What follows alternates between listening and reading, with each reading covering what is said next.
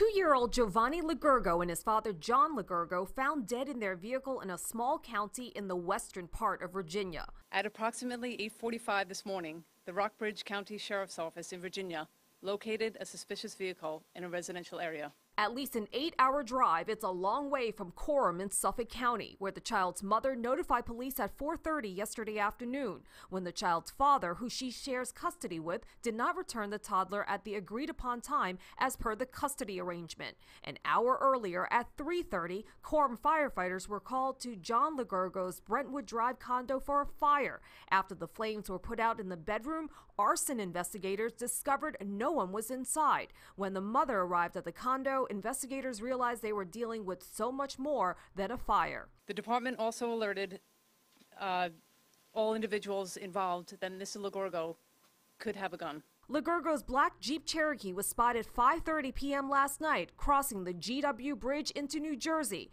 and then the horrible news coming out of Virginia this morning. Shortly after, the authorities in Virginia contacted the Suffolk County Police Department to inform us that the missing vehicle was located with 2 deceased occupants inside that matched the description of Mr. Ligurgo and his son, Giovanni. A relative of the boy posted this heartfelt message on Facebook this afternoon: R.I.P. Giovanni.